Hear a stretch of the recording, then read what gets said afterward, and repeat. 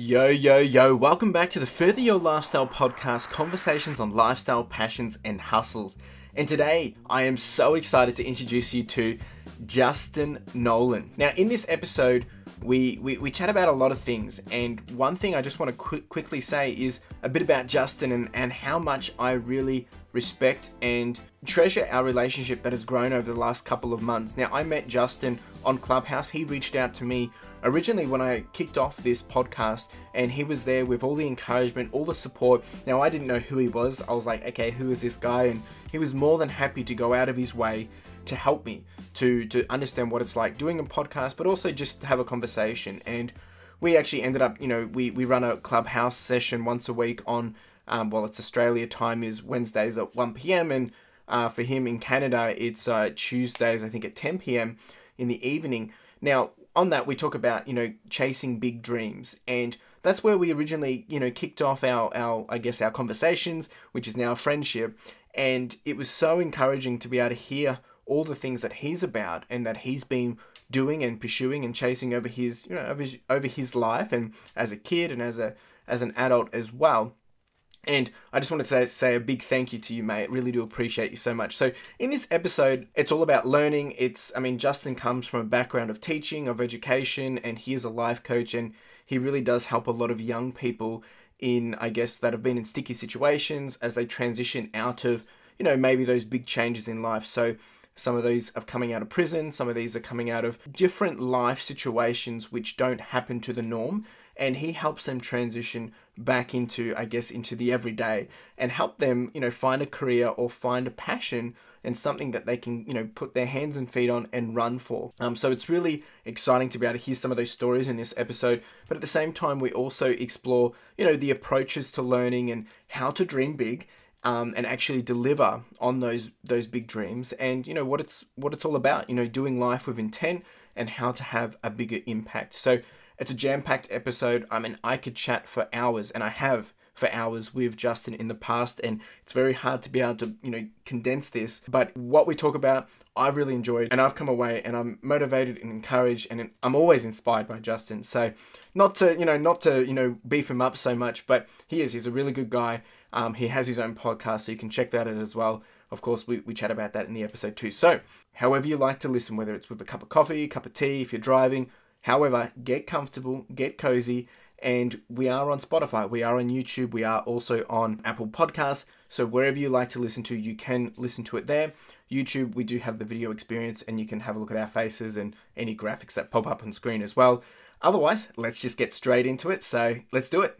Welcome, Justin. It's so exciting to finally have you here. How you doing, mate? I'm good. Thank you so much for having me. I'm pretty excited. Always love chatting with you. That's good, mate. And you really are a bundle of a lot of things and lots of joy, but you're a teacher, educator, life coach, and you have a huge passion to learn, and you're all the way from Canada. So you're quite the package. But let's hear about you in a nutshell, man. If you had to summarize yourself, let us have it.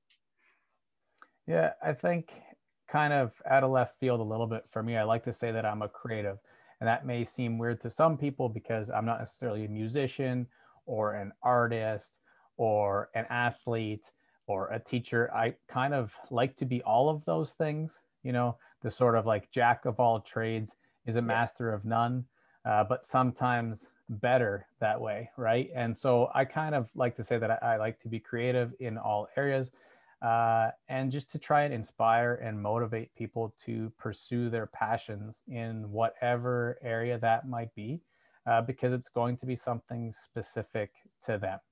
100%. It's look, you've summed that up quite well, because it is, we all want to be doing so many things, and I can relate to that, being someone of passion as well. I love seeing other people, tap into their passion and be successful. And it's hard because you want to do so many things, or you see something which has potential and you want to jump in on it and like be part of it or learn it or wish you could do that skill. And it can be quite overwhelming. And it's a combination of, well, you have to teach, you have to be educated, you have to learn, you have to discover, and, all that jazz. So, you've demonstrated with all the content that you are creating, but it's no easy process, right? Like it takes time. Yeah, for sure. I think everything worthwhile takes a lot of time. And that can be one of the most difficult things, is just appreciating that patience, allowing ourselves, yourself, myself, to appreciate the moment, not worrying too much about the past or the future. And I hate using cliches too much, but I love the cliche of all cliches, that things are cliche for a reason, Yeah. right? And so just really appreciating that all we can have is the present moment, right? We don't own that past or future. And typically, bad things happen in the past or future, not in the present moment. So, for sure, it's Yeah. going to take time, but you don't notice the time passing when you really find those life hacks, sort of. You mentioned the idea of coaching. That would be a number one tip, would be start to find more and more ways to practice being in the present moment. And that way it doesn't feel like it's taking a long time. You just have that present moment. Dude, we're already a couple of minutes in and already dropping the big bombs. And that's a very good point, because I think we all get so overwhelmed with, yeah, as you said, the stuff in the past and the stuff of where we want to be. Yet we're not even focusing on the day, the things that we can be doing today, the things that we can be doing this week, and taking one step at a time, one day at a time, 1 week at a time, 1 month at a time. And we're thinking, we want to be, our 10-year goal now. But you have to break it down. And I can resonate with that very, very much just in the last week, taking action on things today rather than offsetting and putting it out, or thinking, oh, no, I need to do all these things, but really prioritizing. And I can appreciate that's easier said than done as well. But before we dive into even more of that, let's back it up a bit. So, have you always been, let's you are a teacher at the moment. You help young people transition into a life of purpose and finding what they want to pursue. But let's hear a bit about that and yourself. Is that something you've always done, or has it just been something in the last 5 years or 10 years? Or yeah, let's hear about. Yeah, so in terms of traditional formal educational leadership, I suppose, um, I was an athlete, a student athlete playing football in university. And over the course of 4 years of an undergrad, you often in the back of your mind kind of wonder, well, what do I want to do? And when you're playing in a 4 year, 5 year sport, in your freshman year, you're seeing the seniors start to choose life pathways, right? And so then your second year, as a sophomore, you see another group of seniors choose their pathway in life. And so over the years, we always had 5 or 6 people on our team that went to teachers college. And they were always people that I really looked up to. If they were listening to this right now, I'm sure it would be interesting for them to think back to those times when they were just 4 years older than me. But I was looking up to those types of people. And over the course of 4 years, all of a sudden there's 20 plus people that I looked up to, and they all went to teachers college. So it was a natural addition to my education formally to decide, yeah, you know what, for my 5th year, A, I get to play more football, and B, I get to go do a 1 year degree to learn how to be an educator. So that's how I got into teaching, really. I was torn between doing that or going into sports psychology, and realized that sports psych goes into like a traditional academia field, right? Yep. And I wasn't necessarily prepared to commit to, going into that, becoming a professor at a university type pathway, and having a whole bunch of more schooling. So I did the 1 year, and I would say I really fell in love with the idea of teaching. So much like any teacher in the majority of countries where education is grade school and high school, I went into being a traditional educator. It was phys ed, high school science, and senior phys ed for a while. And then about 10 years ago, I got into working specifically with very marginalized youth, which was actually what I studied during my time doing a master's program as well. Mm-hmm. And I always really appreciated just trying to give some hope to the underdog, right? Support those who need it the most, those who struggle the most, those who feel like they just don't fit into society. And so that's where my educational day-to-day work has turned to. I started working in schools here in Ottawa. We have an education system that provides high school education to those who can't be in their school because of a mental health need. That's the umbrella way for me to describe it. And what that looks like in pragmatic terms is we have a school for teen moms. We have a school for addictions, a live-in facility where it's 3 months, one for boys, one for girls. We have crisis units, mental health hospitals, and jails and things of that nature. So we provide the high school experience to those students.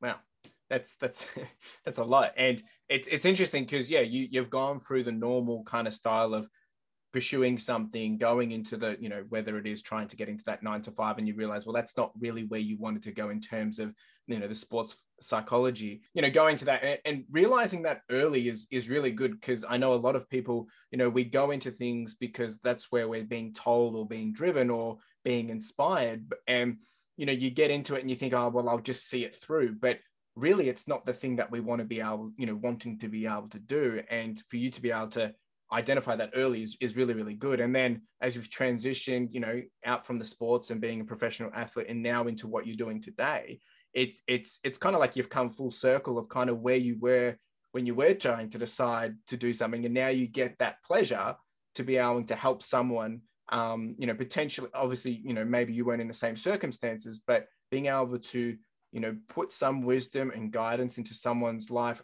when they're trying to make that big change, whether it is, starting their career or starting a job or building a business or just transitioning from whatever state they are at this point.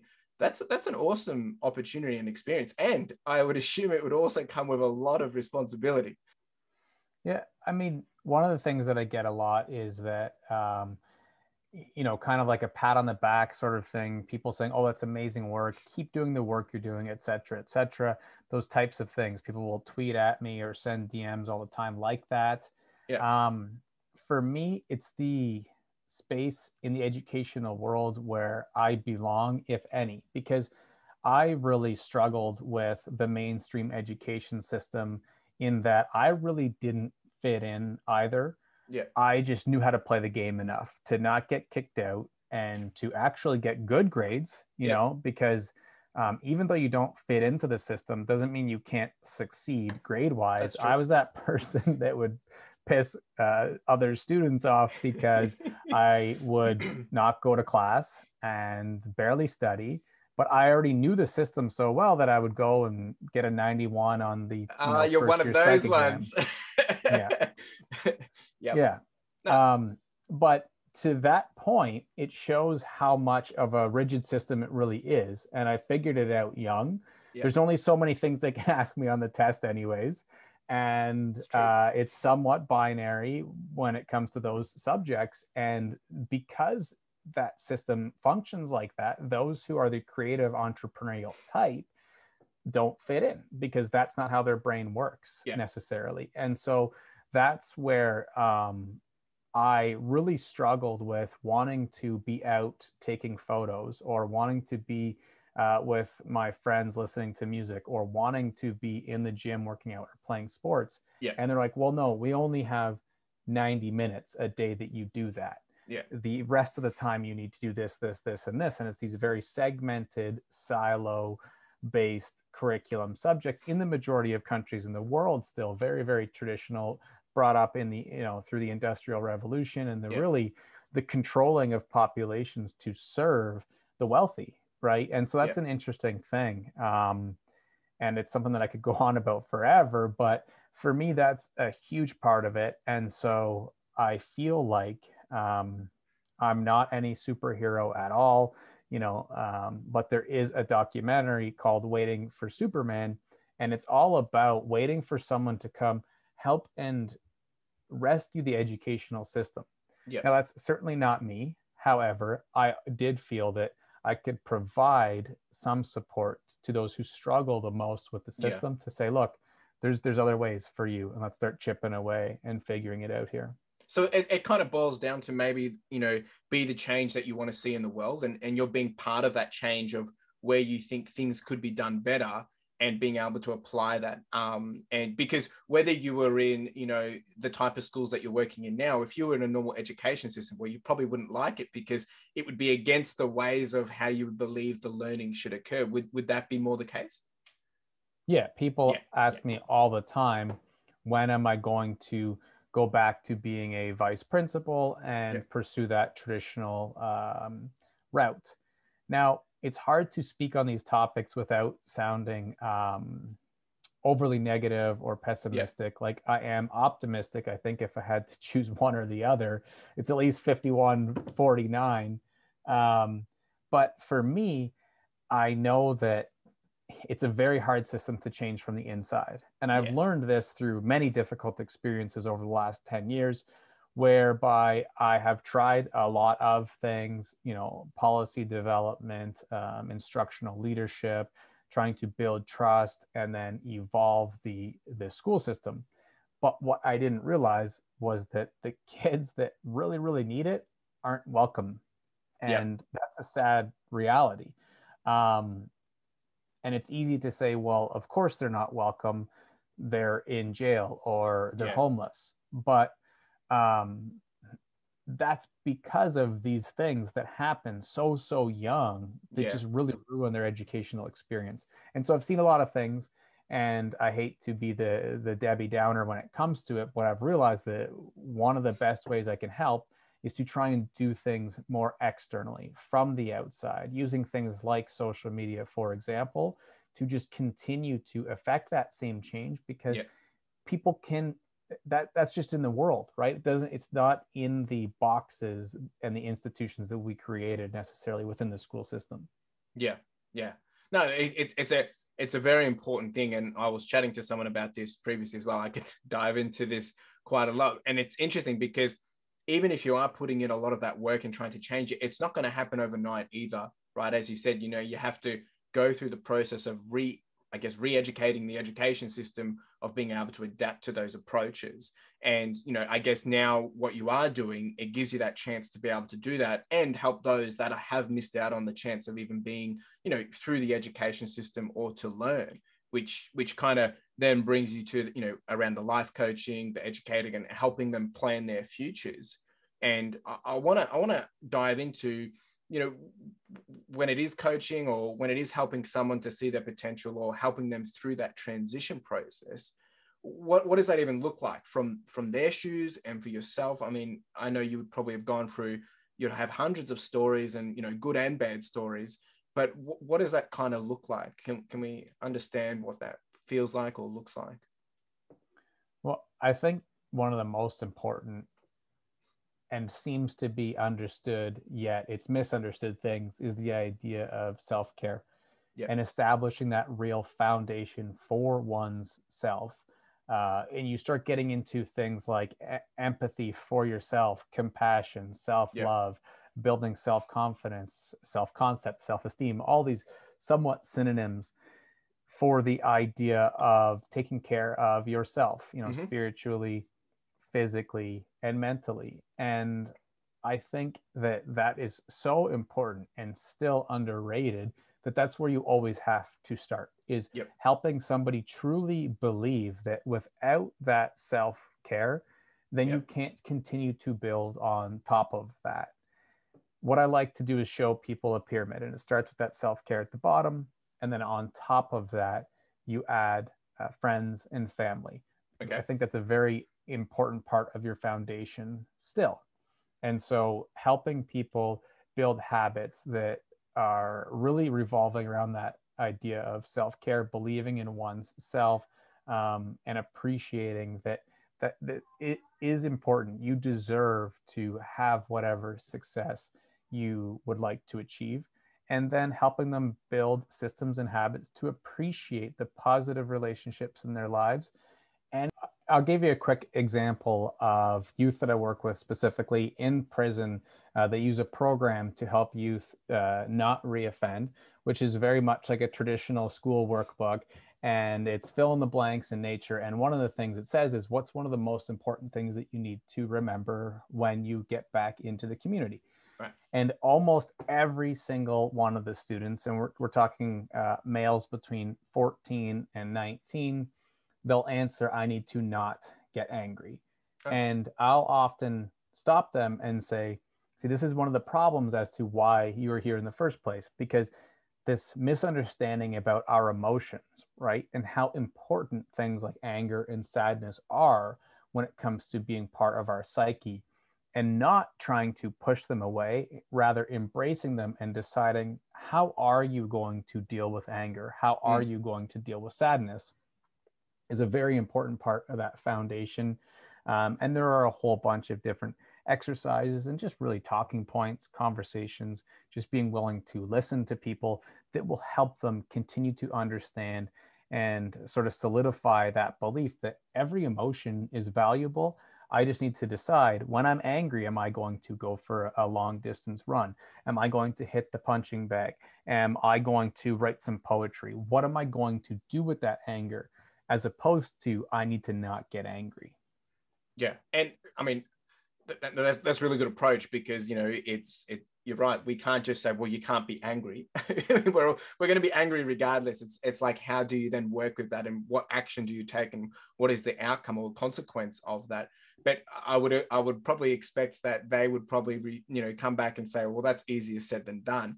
And I can imagine that that's obviously the big process that you go through to work on those different emotions, and anger in this case. And do you find that it's, yeah, I say that it's easier said than done, but it kind of comes back to, like, before we can, love someone else, or before we can create something else or put energy into something else, we need to love ourselves first. And do you find that's really the approach you're trying to take? Because if they're in that solid mental state where, they've gotten rid of those issues, or they know how to handle those things that might be triggers, or things that might be just things that they didn't even realize, that's when they're able to start to make that next step progress. Yeah, absolutely. And I have so many different examples, from sort of what might be considered mild to like very extreme, if we were ranking them in terms of like a hot sauce. But I think that's an important point to kind of on the side mention, is that people's traumas and past stressors are completely their own experiences. Yeah. And I've had students who have been kidnapped, who have been, I'll use sexually assaulted to use a mild term, Yep. human trafficked, Wow. and Wow. they can they can just sit with me on a park bench and tell their whole life story like it's nothing, and then you know um, go about their day, and it Yeah. doesn't really stress them out. I've had others who have experiences that you wouldn't consider to be all that unique. Maybe they had a parent who just never believed in them, and Yep. yet that sort of trigger can be debilitating, right? And Yeah. so I think it's important that everyone's experience and how they've integrated their life struggles is their own Yeah. thing, and we shouldn't judge, just because one person can handle something and somebody else can't. Um, and the other thing to mention, I just wanted to make sure that I mentioned that kind of on the side, because as you start talking about specific experiences, everybody's life is different. Yeah. But one such example for me, back to the question about taking care of yourself first, is I often have had students where they want payback, right? That's a big part of why they're in a custody Mhm. situation. And when they go back into the community, because it's related to gang things, Yep. maybe they had a friend who was killed by a fellow, by another gang, and they want retribution, they want payback. This is sort of a common thing. Oh. And one thing that I'll say is, I just try and help them appreciate that going and getting that payback, as much as it serves a part of their belief system, is not even being selfish. They'd be more selfish by just figuring out their life, right? Yep. And I've seen some really good interviews from hip hop artists recently, like Meek Mill and Nas, where they speak about this exact concept. You really want to get payback on this universe and this world? go create the life that you want for you and your family. Yeah. And so it's really just, as you put it, going back to that self-care piece and being like, yes, I understand, I hear you, I appreciate why you want this payback or insert need Yeah. here, right? But I know that it's not going to serve you in the long run. So let's get more selfish and figure out what your goals are. And this goes into the kind of pyramid that I had mentioned a little bit earlier, the top parts of it. So I already mentioned self-care, friends and family. And at the top, I like to put two things sort of on an equal playing field as opposed to on top of each Right. other. And one is job and one is passion. Now, Mm-hmm. sometimes, if we're lucky, fortunate maybe is a better word, these two things Align. are the same, Yeah. right? And so we can have our passion and our work be the same thing. You know, you think of successful musicians, that's a perfect example. Yeah. But moreover, and more often than not, they are either two very separate things, or you're just starting to build a life where percentages of them are the same. And so what I like to do for people is draw two bar graphs. And if you are the type who's maybe mid-career side Mm-hmm. hustling, but not even that necessarily. I was speaking with an 18-year-old the other day. He's only able to go into construction right now, Yep. but he wants to succeed as a hip hop artist. Doesn't have Okay. any money to pay Yep. bills. Yep. So So he needs complete some way to different. pay for Yep. his apartment. Yeah, he needs some way to pay for his apartment, though, needs to pay for groceries, needs to pay for transportation, these kinds of things. And so I drew him this bar graph and I said, right now, you are 100% construction in terms of revenue, right? Yep. 0% hip hop. But over time, if you stick with it, almost every couple months, we're going to be able to ratchet up this hip hop one, Yep. and the construction one, you know, we'll get it to the 50-50 point maybe and continue to build a life towards that. But the most important thing, and this goes back to self-care, is that you're choosing that legitimate passion that if that doesn't happen, if those bar graphs don't make that transition, you loved creating the entire time Mm. anyways. So it's really a win-win situation for you. Yeah. That's deep. And the reason why I say that is because coming back to what we even touched on before this, going back to traditional education, is I'm just picturing, imagine if this level of detail or support, or even the question of like, well, you know, what's your passion and, you know, what's a job you're interested in? And that was put on the table. Because I remember going through high school and, you know, you get like a career advisor or coach or whatever. And, you know, they say, you know, you need to pick 5 universities to apply for and 5 courses. And, you know, what do you want to do? And I'm like, well, I'm good at IT. I like business, and, you know, I've been doing science. So say, okay, well, here's some good ones that will probably align to what, what you're interested in. It's kind of like, well, that's the one I want to get to. And they're like, yeah, but you need to put the other 3 or 4 in case you can't get that. And then you realize that these 3 and 4 are like things that you never even thought about doing. And you're like, oh, well, that's not really what intrigues me, but that's what you get positioned into. Whereas if we actually sat down with someone, had a conversation and said, you know, what are you passionate about? Or what's a job that you would love to really get into, and see if those two mirror or match, or maybe they don't, like you've just said, where people and society and the world would be, it would be very intriguing.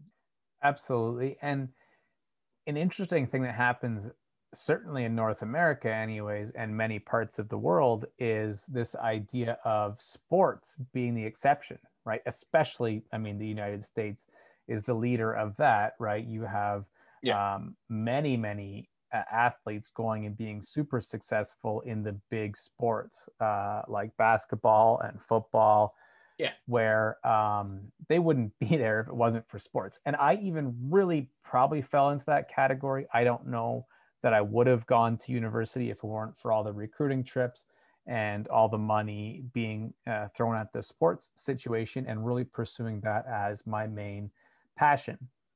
Interestingly enough, to what we're talking about, Yeah. choosing a contact sport like football as the main passion to sink 50 hours a week into is a very difficult thing, because when it's done, it's done. And that's something that I think back to the question about coaching and all of these ideas about how to help people with self-care, is again choosing something that can happen and continue to develop over a long time. And again, this goes a bit full circle, because we talked about the idea of patience. Yeah. And when you actually love it and you get in the moment with it, then all of a sudden years will go by and you're always continuing to take steps towards that goal. I think Yeah. the hard thing about something like high school, for example, is it is over fairly quickly. I mean, even if you focused on whatever that passion is for 4 years straight, are you going to be successful yet? Well, Yeah. probably not. You're probably graduating and still continuing to work on that. So I think that's part of the thing. The other thing is, again, just the rigidity of the system makes it very Mm. hard, whether it's the school day itself, who's supervising you, and what are you doing all day. And then also grades, um, Yeah. credits like graduation versus not graduating, and all these kinds of things. Um, as you referenced earlier, that it takes a long time for change. I just think specifically for this, like, let's call them the 10%, Yep. 20% that don't fit in. I don't know that within that actual system it ever could really change Yep. because for them, you're best off just being like, okay, create music all day, Yep. have at her. Yep. Yeah, no, it's a very interesting point, and I know we could dive into this so much because there was an interesting video that Elon Musk released about his idea of how to change the education and how he would do it, and I know that's a trending topic as well, and it's interesting to hear it, and especially now that we're in this, well, it's not really a new world, but everything that we have now.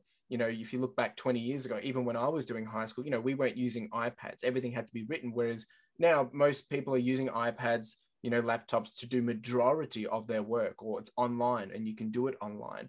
And the world is evolving in that sense. And now how we're able to learn, kids can go onto YouTube and just learn something themselves, right? And they can come and get that unfair advantage. But it's not really unfair because they've just done the research or they've learned a different way. And then you still have that physical way of learning as well of, we sometimes that can be a disadvantage for those in the traditional way. But when it comes to those physical types of work, whether it's, construction or whatever, they're going to fly through it because that's the way their brain is wired. So it's very interesting because we are in a different transition point of just the way people are and the opportunity we have, in front of us all the time.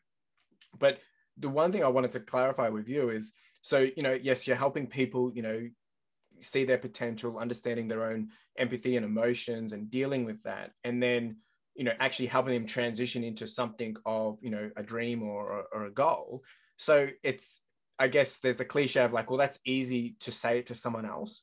But how about you? Like, how are you, going in there, telling them all these things and ensuring that you're you're keep, walking the talk as well? Because I think that would be a big challenge as well. And it's probably something they're probably saying, oh, well, what do you know? Or, why should they listen to you? But is there something that you're doing to ensure that you are keeping towards your goal or whatever? Yeah, I love that question because I have developed an answer over many years of trying to figure this stuff out. And had you asked me, 8 years ago, maybe you would have been in part helping me discover this answer Okay. because I really used to be exactly that, right? Say the right things and mention things like a couple of the books that I probably have behind me, Oh, like yep. Growth Mindset by Carol Dweck and Brene Brown, talking about the concepts of vulnerability and Bob Goff's Dream Big and all these references. I could go on. I would say these things and essentially quote them and put them into lessons for students. Stop Stealing Dreams by Seth Godin is another one. Yep. I would package these things and try and teach them. But one thing that I really, really realized was I think that somebody needs to model it.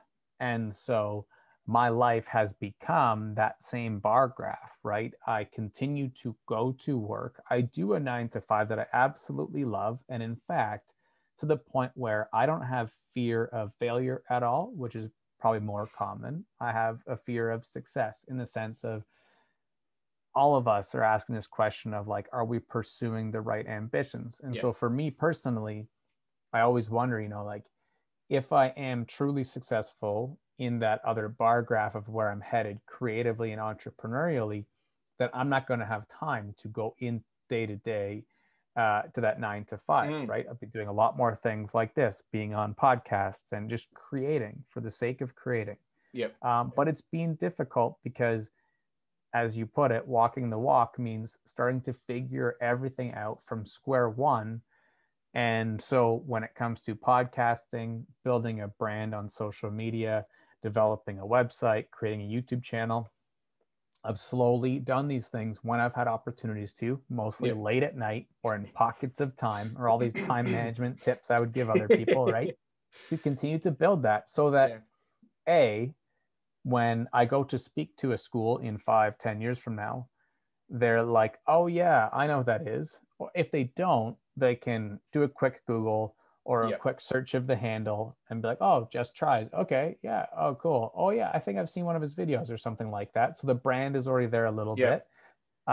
But if not, I can at least tell the story about how I've been putting in the work Yep. daily, weekly, monthly over the course of a few years to continue to build this. And as you put it, be able to, not just talk the talk, but walk the walk a bit. Yeah, because it is that's the big challenge. It's always easier to see someone else's stuff and say, oh, you should do this or fix that, or it'll be better if you did that. And it's like, well, hang on, you've never done this in your life, and you're telling me how to do my life, or to run my business, or to create my content. And I mean, I know personally myself, I can take that as I get defensive with that, because I'm thinking, hang on, who are you to come in and all of a sudden just know everything? But then again, I also have to be open-minded to that fresh perspective, because we get stuck in our own box head and think, I know we've got four walls and we can't see outside of it. So I can appreciate it does work in both ways. You don't have all the answers, and you're still figuring out your stuff, but you're there to be able to guide and give them the understanding. And I would probably be able to take the bet and say, with you teaching these kids or helping them, you've probably learned a lot for yourself, or you've probably ended up talking to yourself, realizing you're saying something, you're like, oh, actually, I should be doing this myself, right? They don't need to know that. But would that be true? Yeah, certainly a few years back, absolutely, big time. Thinking back to when I was specifically day to day spending the majority of my time working with teen moms, right? And we had 50 girls there and all their babies there every day as well. It's a really neat school.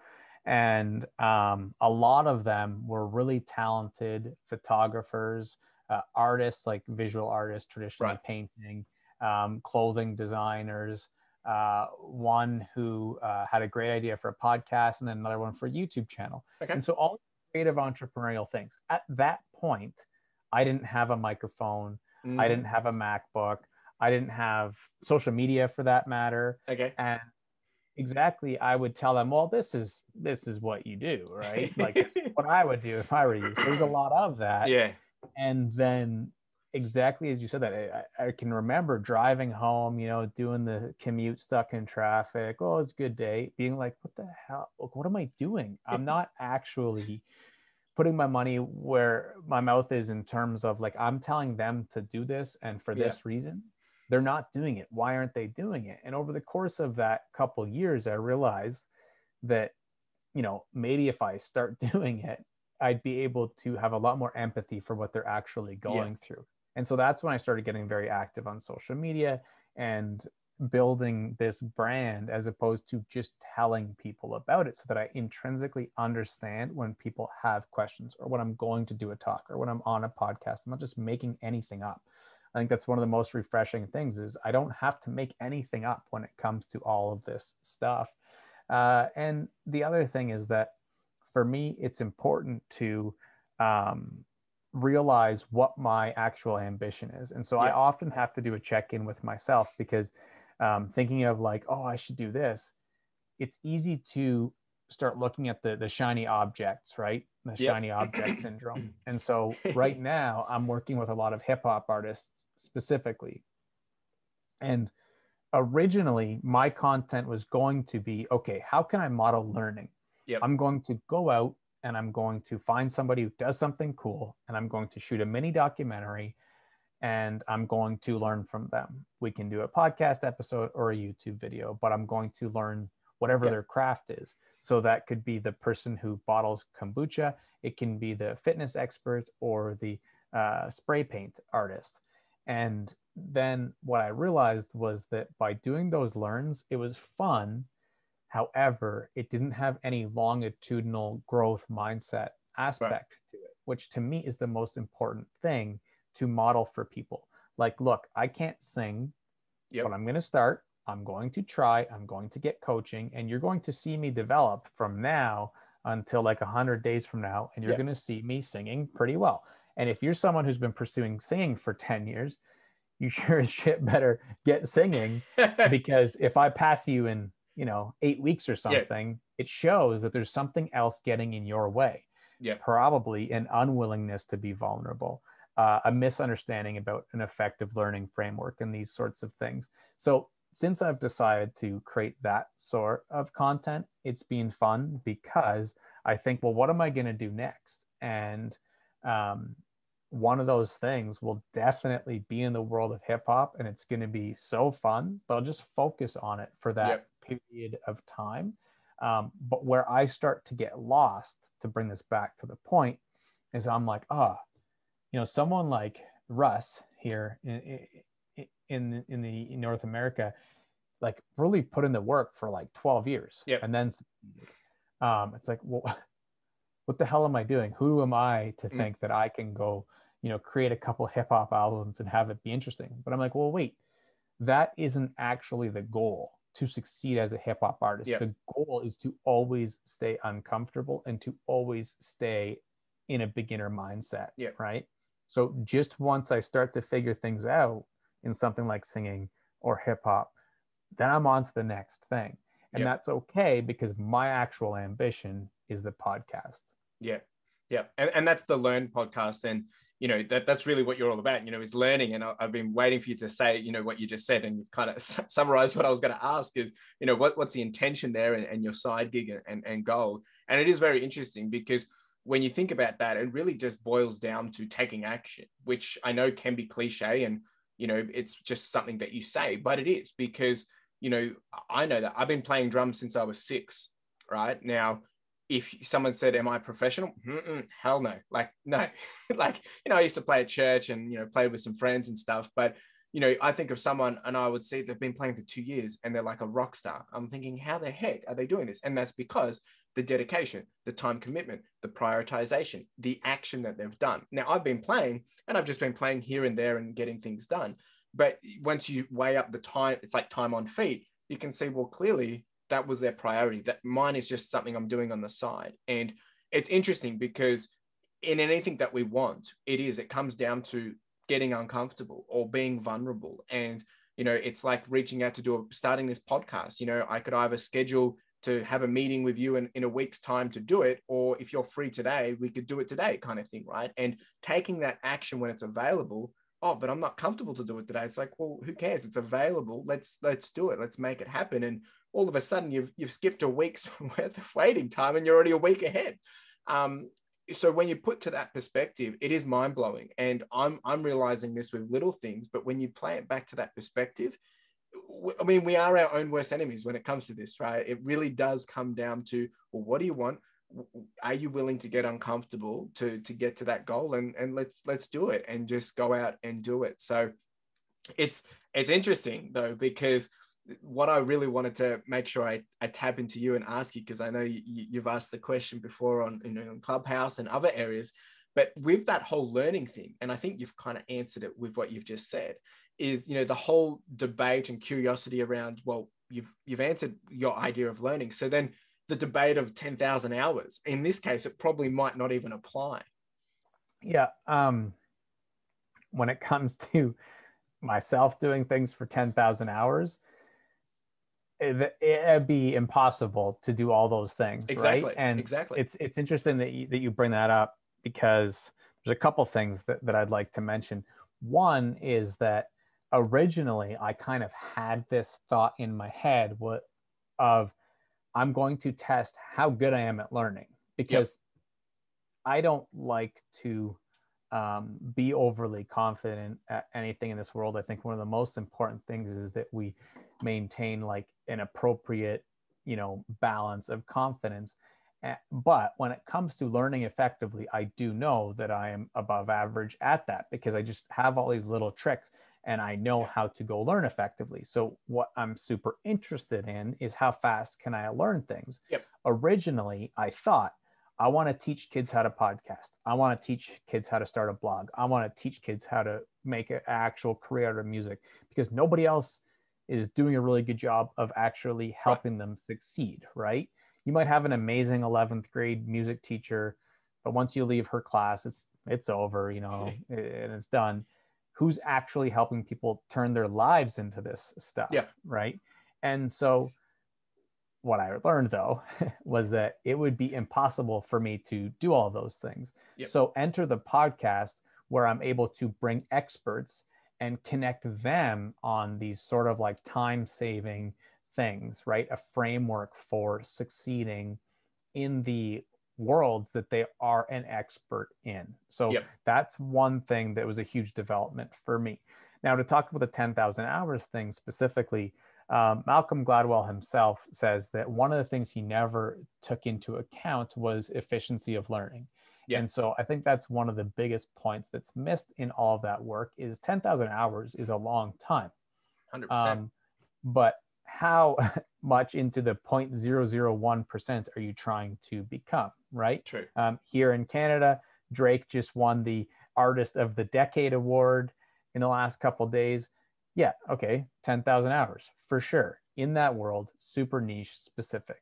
For me, that will be the podcast, right? That's where the 10,000 hours will come because I'm just going to do it for the next until, God willing, however long I live, really. Why not? And reminding myself that those other things won't be 10,000 hours. It will be a matter of in a couple hundred hours, how good can you get? And I'd be willing to bet you're not going to crack the top 1%. But in a lot of things, if you have a really solid learning framework, then you can definitely get into that top 25%. I guess the way you could weigh it up, and even this could be debated, is whether you become the expert versus being successful, right? But then I guess it comes down to what's defined as successful, because you're right, like when it comes to playing the drums, you could probably spend 1 month and you could start hitting out an epic beat on the drums, right? Whereas if you spent 10,000 hours, of course you'll probably then be able to say, I can start a masterclass and teach people how to do the drums, right? But, it doesn't mean that you're not successful within 1 month in of, I can now play the drums. So, there is that caveat, but it is a very interesting thing. And it kind of plays back to what I mentioned at the start is, the ability for us to be able to consume and learn at our own ease. We can go look up, how do I play the drums, and learn off the internet. Whereas you think 10, 20 years ago, the only way to learn it is you have to go to the teacher or get a class, down the street. You didn't have that access to be able to online. So that also changes the way that 10,000 hour perspective comes into play, because that efficiency, you can self-teach, right? So I think it's a very interesting, and I don't think there's a right or wrong answer, but I was very curious to hear your take on it. And I really do enjoy when you always do talk about this, because I know you're quite passionate about it. Well, there's that, and the transferable skills that you develop compound, right? Well, that's true. And so to give an example of that is like, let's say that you choose something like hip hop at first. Part of what you're going to be learning is marketing, right? So as opposed to like building an album for the next 10 months, I'm probably going to say, put out a song a week. Right. See, this is funny because I haven't even taken this on yet, short of like learning a little bit through osmosis with the youth I work with and some hip hop artists who are successful. But like, I haven't done any deep dive. However, I would be saying, put out like a song a week, build some hype around it, right? And put out a different piece of artwork every time you put out that record. And over time, you'll build that brand and you'll build this sort of following. Now, what's interesting is you go to do digital art, build NFTs or painting after that, and you have that audience and you have that understanding of how to create digital art all of a sudden. There are so many transferable skills there are just by happenstance happening after the hip hop pursuit, but you now are able to use those as well. And so you never really fully know where those transferable Yeah. skills came in, but Yeah. you get better and better at building opportunities. And I think, again, it just goes back to, as I've referenced, having a learning framework, right? Yeah. Which there are so many you could pull from, but things that I would recommend people doing are, for one, forgetting, right? Like that's underrated. So Yeah. we've all learned a lot of things. We have so much clutter in our head. So building a second brain so that if you were diving deep into the drums for 2 months, you're trying to have basically nothing else in your Yeah. mind as much as Yeah. possible. Being active, like you could watch YouTube videos on drumming for 2 months, Yeah. but you want to watch a video and then drum. Like Yeah. you want to have Execute. your Yeah. action, yeah, upwards of like 80% of your time. Breaking things down into pillars is what I love to do. So to be a successful drummer, what are the different things that you need to do? And let's start improving a couple Yeah. percentage points a day at each of those. And I think the top two underrated things would be putting yourself out there, being vulnerable, right? Like, Yep. because you can get rapid feedback. If you're posting your drumming videos and asking drummers for feedback, all of a sudden you might get some crazy cool drumming teachers sending you DMs or just being like, yeah, keep going, but I would do this with your hand or Yeah. something. Um, Well, that's and true. then Yeah. Yeah. teaching is probably the most underrated one, because when people start learning something, we'll stick with the drum example. um, they probably don't feel like they could teach it all. However, if you are teaching back what you're learning, much like what you're doing with the running stuff, right? You're Yeah. already educating people as you're pursuing that. And with your flipping stuff, you're already Yeah. educating people. So teaching is so important for solidifying what we're learning, but Mm. also really to keep us motivated. And so that's another thing that I would say is really important to have there. It's funny because when you break it down like that, it actually sounds really simple. But the only reason it's not is because of the emotional side of being vulnerable, really. Because when you play it like that, if you put, A plus B equals C and you do that, you're right. Because someone that goes out and starts posting their videos of them drumming online, they have to be vulnerable. But they're not just having one teacher look at them. They've got eyeballs of hundreds of people on a daily basis, potentially going to be able to say, hey, do this thing, do that, do this. And you're learning 10 different things within a matter of, hours or days, when usually you're only having 20 minutes with a teacher and you're going to learn one thing. So you're maximizing that efficiency, which it's mind blowing. And one thing I wanted to kind of then, step up from this is, I guess from that perspective, you could really scale this on the sense of like, well, chasing dreams or having that bigger goal, because it's, once again, you can apply that same approach at that bigger, whatever it is, and take the same approach within reason. And obviously there'd be some pivoting and adjustments, but do you think that would then apply if you're chasing a dream by following that similar approach? That's what's going to get you there. Yeah, for sure.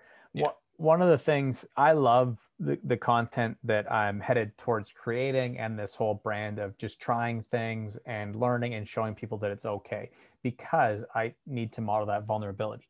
But I do get a little jealous sometimes of someone who gets that clarity for themselves and says, yeah, I want to be an actor. Because to me, if you have the one thing figured out, then absolutely It that saves big you dream time. becomes, yeah, and it becomes exactly that, figuring out that learning framework, breaking it down, and continuing to pursue that. And so acting is a perfect example, right? You can create a self tape or just start making random commercials or getting together with other It's actors true. and shooting and build a very quick script and give yourself challenges, right? Yeah. Like you would if you were a sports coach and you were having kids do a tackling drill for 10 minutes in Yeah. football, then you were having them do this drill and that drill and this drill. You can do that in every industry. And it's, again, an underrated example about how to learn most efficiently. And when it comes to big dreams, or the big, hairy, audacious goals, as some people put it, these big ideas, I think one of the most important things to give people a tool for is to dream in levels. So to have that massive, Yeah. massive dream where it's like, And I like to give some likelihood, because people will ask, well, what do you mean? And I'll say, well, the big dream is like, um, overtaking The Rock Yep. in terms of social media Right. followers and maybe, money made in the movies. And so, like, it's massive. Is it remotely somewhat possible? Hmm. Sure. But, like, we're talking far fetched. And then, on the bottom level, you have like a habit that you could establish tomorrow. There's Yep. no reason you can't wake up and do 5 minutes of, reading scripts Yep. every day, Yep. or whatever your passion is. And so, dreaming in sort of these levels from, 0% unlikely, Yep. 25, 50, 75, and Yeah. 100. Okay. And it allows people to pursue those things where, yeah, so maybe that second level is like, I'm going to be in a Netflix feature. And Yep. it's like, well, if you set your mind to that, that's going to happen. I don't, as long as you just continue to pursue your Yep. dream, that will happen. So it's a guaranteed one, but is it 5 years, 10 years, 25 years? We don't know. Yeah. Um, so dreaming in levels, I think, is really important. The other thing too, that I don't think I've mentioned in this talk, anyways, is the idea of, when you're being vulnerable, it's so important to have somebody that you can connect with when you're going through struggles or when you're facing tough times. Because, like you said with the drumming thing, yeah, it sounds super simple, A, B, C, Yeah. D, put yourself out there and do it. But you need to be equipped to deal with the emotions that come with Yeah. putting yourself out there. And it's not easy. So having people that you trust, that you can lean on in tough times, I think is another very underrated thing. I've mentioned that before on like Twitter and stuff, and people will say, Yeah. or just believe in yourself. Who cares what people think? I'm like, yeah, all right, Yeah. fine. Yeah. Take No, that route. it's a key piece, right? And I think whether you're, some person which has 1 million followers or some person that has 100, in that game of creating and, following dreams and goals, there is going to be always someone that they've relied on when they've said thank you. It's not like they're getting up and saying, no, this was all me. They're usually thinking a parent, they're thinking a friend, they're thinking whoever it is, or someone that they looked up to, or someone that they lent on. And it's super key because, I've had conversations, well, I've had conversations with you, but, plenty of other friends, close mates, where we just have check-ins and, I'm venting about this or complaining about that, or the numbers are showing me this and it just doesn't look right, or I'm feeling, demotivated. And a lot of the time they then tell me exactly all the stuff I already know, but hearing it from someone else, it puts you back into that playing, it gets you back out there, gets you back out on the field, the pat on the back, you've had the chance to have some of the oranges at halftime, and you're refueled and you're good to go. And, it's not that I didn't have the answer. It's just that I just needed some, just to be, put back into place. And that's super important, especially on the side when it does come to being open to other people, like vulnerable, because, the internet and the world, it's not a nice, necessarily a nice place, right? It's wild and people are rough and tough. And to get all that, I guess, real-time feedback, which might not always be positive, really quickly and rapid, it's painful. It's painful.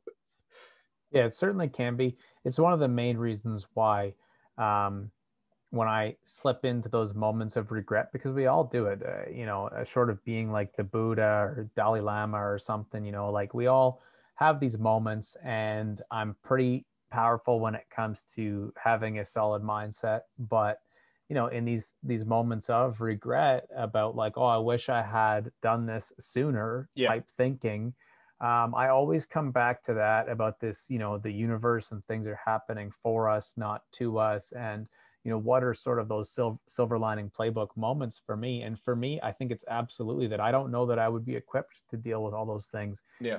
10, 15 years ago. Whereas right now, like I said, I could start singing and post it to Instagram and be like, oh, that's shit, but here it is. And then day 2 and day 3 and day 4, and just keep going. And I also don't care if, and never look to see if I had, 92 likes or 16 Yeah. likes or whatever. I just continue to create because I've decided that this is the creative that I want to put out there, that I want to be giving to others to consume, because I know that it will help some people once they find it. Yeah. And so that's what I need to continue to put out there, regardless of the results. Yeah, 100%. No, you've summarized it really, really well. And I think, I know a lot of this does sound a lot more easier said than done, but at the end of the day, it really does come down to the simple point of taking action and doing and having the guidance along the way. It's really the only, sure way to get to anywhere we want to do, right? Even if you want to go get milk from the shops, well, you got to go drive down there. You got to go walk down there. The milk's not going to come to you, right? So, yeah, it's an interesting perspective and very, very anxious of time. And I know we could dive into this for so long. So one thing I wanted to just quickly clarify with you then is, so, with everything that you've been saying, you're talking dreams, you're talking goals and helping other people. So what's really your focus at the moment? I guess whether it's, for the rest of 2021 or short term, but is there a current thing that you're really trying to focus on, whether it is, the side gig, whether it is maybe mental health, maybe it can be anything, but is there anything that you're really prioritizing for the rest of the year? Yeah, I think at the root of all of it is mental health. You mentioned that as a possible example. Less so for myself at this point, because I'm a survivor very much so of acute anxiety and depression through my teen years and early 20s. And underlying any of the work that I do is to try and improve that as much as possible for other people. Yeah. And I'm such a big believer that when you are in alignment, pursuing your passions, and you feel safe doing so, again, I can't stress that enough, because that comes down to having people, and it can be people you hardly know. Like, the internet can be a positive place, right? Yeah. You can reach out to me, like, or yourself, or other people 100%. who you know are just good people out there. Through and through, and lean on them. It doesn't need to be, and oftentimes it probably shouldn't be, the people in your nearest circle, because they're going to be your big doubters and haters. But really trying to help people figure out and get clarity over what that is. Now, how to do that is what is interesting, because the internet is as busy and cluttered a place as ever. So I've been working on a new YouTube series that is essentially like if you took a course called How to Own Your Big Dreams. And it was in like 25 modules with workbooks and that kind of thing. And we charged you $999 to take it. It's that, but I'm just going to publish it to YouTube, right? And so it has a 50-page ebook that goes along with it for free. But maybe 0 people will find it, or I'm sure at least 10 will. But it's just, for me, this constant pursuit of what are the best ways to establish that. My why has always been the same: to help people own their dreams by pragmatically understanding how to pursue their passions. That's been the same for 20 years. It'll never change in the next 20 years, and that's refreshing.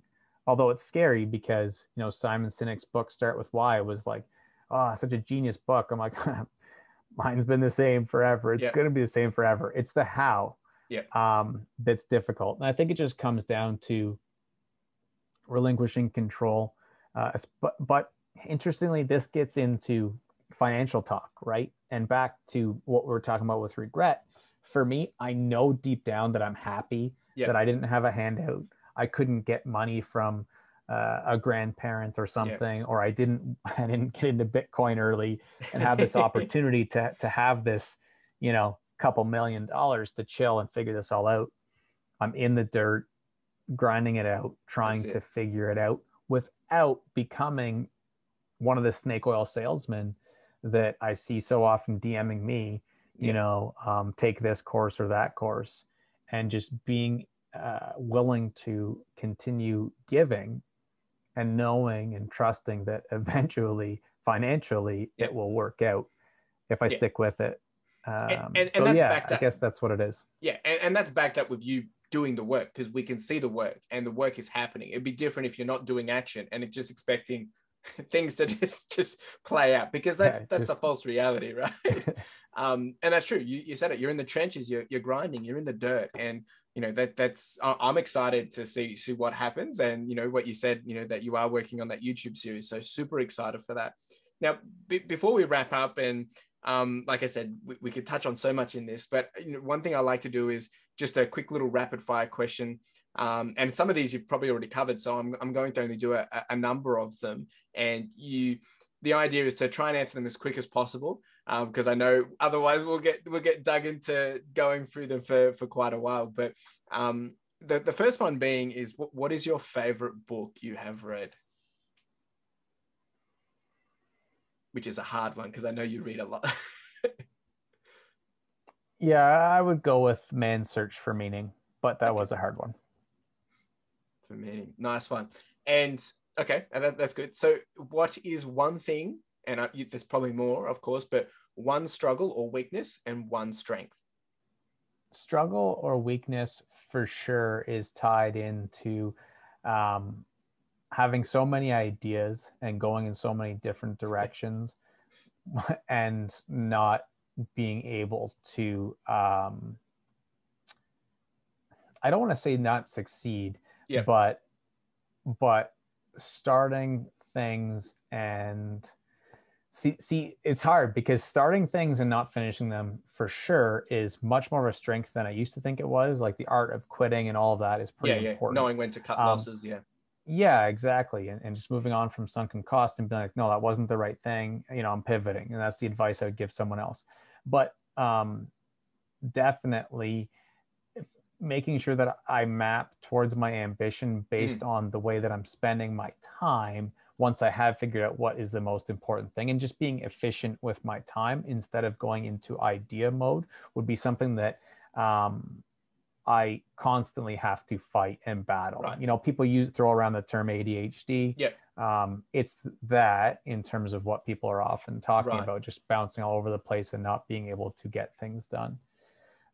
Strength, I think, is unrivaled compassion and patience.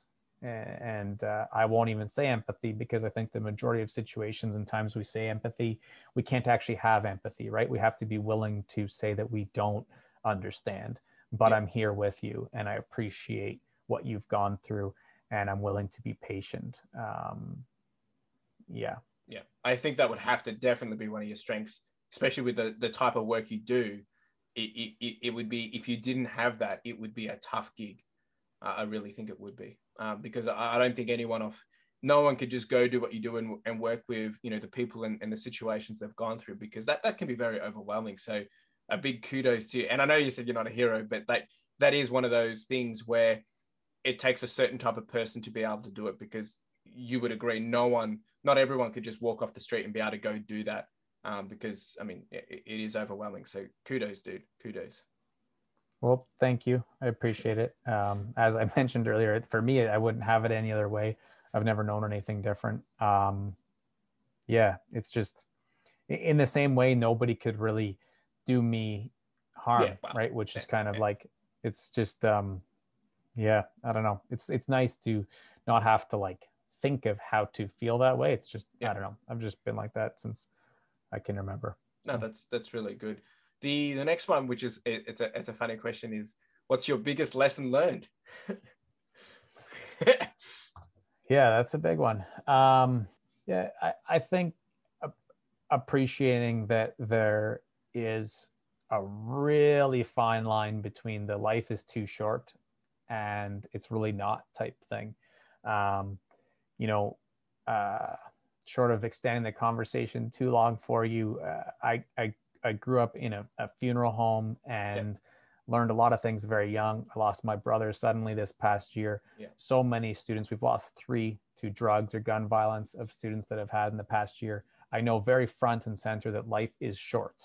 However, I also know that when we live in the present moment, as we talked about earlier, that life can go by very slowly and you can really enjoy it while you're here. Yep. No, that's a really good answer. The next one then is, how do you spend your free time? As short as possible, because I know you'll probably go into learning things. Golf. Nice. Favorite quote? Brick walls are here for a reason. Who's that by? Or Randy Posh, The Last Lecture. okay. Well, man, dude, it's been such a great honor having you on here. And I mean, we've gone into so much, and I know you and I have discussed a lot of these things prior to this on Clubhouse and just in our own little chit chats. But there's a lot of gems here, a lot of deepness here as well. And I would encourage anyone listening to, if they haven't already, to jump over and see what you're all about, because, this is just the tip of the iceberg. You are doing a lot of amazing things. And even the stuff that you're dealing with on a daily basis is enriching, because you're able to learn and experience from their own experience, right? And I think that's something which, as I said earlier, is not easy to be able to, because it would be quite overwhelming. But to take that and then you're also creating something which is inspiring other people on a broader scale. So it's really exciting to have this chat with you and to see everything that you're doing. I wanted to give you the chance to kind of, if there was one thing that you wanted to leave with the listeners or the audience, what would that be? Well, I'll quickly finish the Randy Posh quote and say that it's brick walls are there for a reason, to let us know if you want something bad enough and to keep those who don't want it bad enough out. That's the full version of the quote. The Last Lecture is a really cool book and YouTube video. Maybe that's all I need to leave people with. Yeah, that's fine by me. I think the hashtag we use, just keep learning, is a fun one. And it's a great kind of like cap off point at the end of the podcast. I say, remember, just keep learning. Yeah. Because we don't know what we'll love to do. We don't know if something will be successful or unsuccessful. Even relationships, right? Like some end up in divorce, some don't, but just continue to take that learning stance. And throughout it all, you'll be able to live with vitality. Great advice. And where's the best place for people? And of course, all this will be in the show notes, but where's the best place for people to find you, see the latest things that you're doing? Where would you advise them to go as your first place?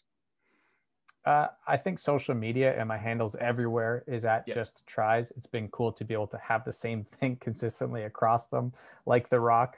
So at Just Tries on any social platform. Nice. And following the podcast, the Learned Podcast, justkeeplearning.ca is the website. And appreciate anyone and everyone who's around. Appreciate you for having this conversation and welcome me on the show. Dude, it's been a huge honor. Really do appreciate you taking the time. I know it's late there in Canada, and I super encourage anyone that has taken any little, nugget or piece of value or curiosity from this to reach out to Justin, have a chat with him. I know his DMs are always open. He is a busy man though. And also, if you've got questions about this, reach out to myself. And I think one good thing that you said was, we're always happy to have a chat, right? Everyone's going through a lot of things, and always happy to, to give that extra piece of advice or just to listen, or whatever it may be. So, but Justin, really do appreciate you being here, mate. It's been super great. And I hope you have rest of the evening is really good for you. Thank you. Won't be the last time. Appreciate you. Cheers, mate. Well, there you go, folks. What an absolute awesome episode. And Justin, once again, just want to say a huge thank you for coming on to the show. Look, I'm so encouraged and inspired by people like yourself, because you're so humble, and you're reaching out to help others, and all the stories that you've shared with me today in the episode, but also outside of the podcast, they're always very encouraging, and you always bring such fresh perspective. And I really hope you as a listener, as you've listened to myself and Justin talk about the things we have, that, there's something there that has encouraged you, something there that has inspired you. And I encourage you to, if there's more that you want to know, reach out to Justin, have the conversation. He's more than happy to have that conversation with you. Of course, you can reach out to myself as well. But, what I really loved about this conversation is just how there is always more to something that we don't always see. And one thing that I love about Justin so much is that he brings perspective, he brings different ways of thinking, and also his approach to learning. That was one of the favorite parts of this conversation is, can we be learning in a different way? Or can, with the right motivation, go out and achieve these things a lot quicker than what people have achieved over 20, 30 years. So some interesting things here. I've been inspired. I hope you've been inspired. But of course, I really do appreciate you being here. My name's Chris Furlong. I am the host of the Further Your Lifestyle podcast, and it's been an absolute pleasure bringing this conversation to you. Really do appreciate you being here, and yeah, have a wonderful day.